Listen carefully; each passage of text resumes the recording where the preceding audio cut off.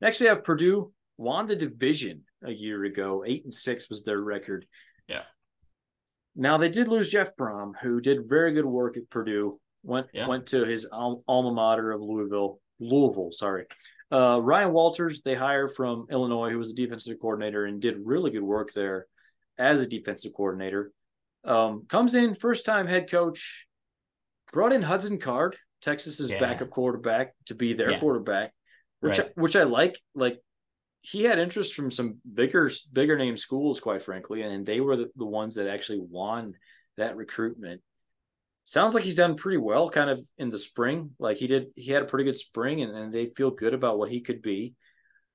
The over under is set at 5 or 5.5. So clearly lowered expectations, which is not anything that we should be surprised at considering you lose an established head coach and go to a first year head coach. Any chance that Purdue could be better than Vegas thinks? Like that 5 or 5.5 number makes it feel like there's a clear step down. Any chance they could kind of repeat what they did a year ago? I have them going under.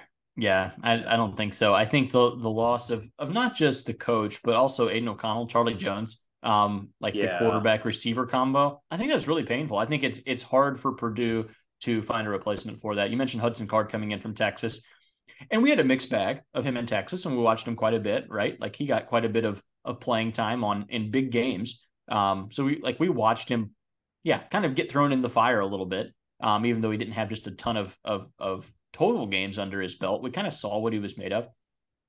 I'm not against him. I think it's going to be difficult. I think it's going to be hard to replicate and just pick up right where Brom had left off. So the schedule's difficult at Michigan and Ohio State in the crossover, which is not fun.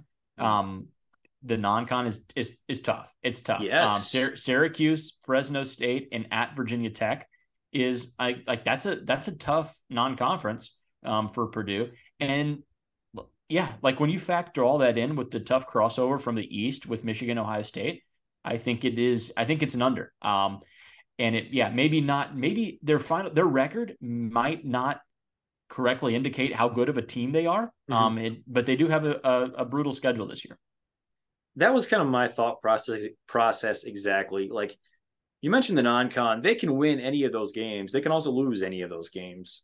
Right. And when you draw Ohio State, Michigan from the East, that's rough. That's really tough. Plus, you factor in the first year head coaching thing. Like they probably drop one they're not supposed to just because of that. Like that's pretty common for first year head coaches. Sure. There's nothing wrong with that. Like I do think Ryan Walters was such a good defensive coordinator. I wouldn't be shocked if he does good things as their head coach eventually. They lost maybe like the best head coach they've had, well, since Joe Tiller at least, but they lost a really good head coach, right? First year head coach, ridiculously tough schedule.